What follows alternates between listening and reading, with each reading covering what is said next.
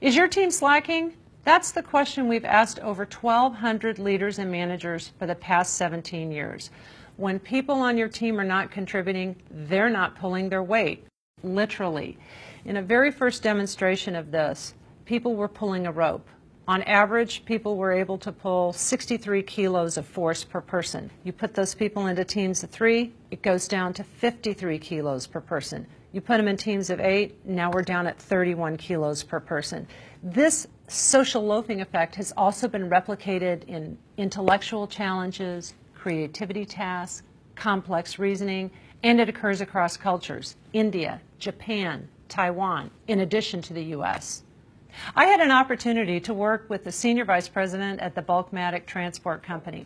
Brian's safety team at Bulkmatic was tasked with a really important project: how to install 500 smart drive cameras in their tractors and produce coaching clips and instill driver acceptance.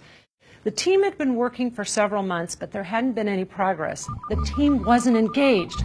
Drivers were quitting. Team members were not showing up to meetings, and when they did show up, they came 60 to 90 minutes late. They hadn't produced a single coaching clip. The phone calls were wandering off in different directions. So Brian and I put our heads together and worked up a 4-pronged intervention plan to increase engagement. Step 1, develop a team contract. A team contract is a 1-page, preferably half a page, mission statement of the team, focusing on 3 things: the goal, the responsibilities, and the norms. Everybody signs, everybody commits. Brian called me the first day after he introduced the contract to his team. He said this was the most productive meeting the team had ever had, and it surprised him how much a simple tool could increase the engagement of the team. Step 2, short, frequent meetings as opposed to long, drawn-out meetings. The research is in. Teams work to fill their time. Brian's safety team noticed that the longer the distance was between the meetings, the more the team started to drift off track. So Brian started hosting more frequent, shorter meetings, and at each one of these meetings, they revisited the team contract.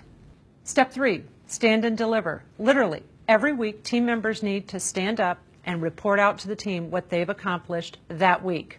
Case in point, Google Ventures' weekly Tuesday meetings. Everybody stands up and reports out what they've accomplished. The research is in. Teams that stand up are 34% more productive than teams that sit down. Step 4, create a line of sight. When team members can see how they're having an impact on the end goal, they're much more engaged. Let me give you an example. This was looking at engagement in a fundraising organization. 3 groups.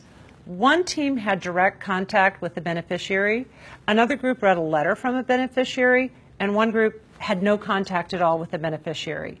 1 month later, the group who'd had direct contact with the beneficiary raised 171% more money. So what happened at Bulkmatic?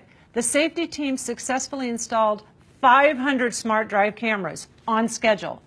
Prior to the intervention, they had only installed 60 after several months. And at-risk driver behaviors cut to only 5%, down from high double digits.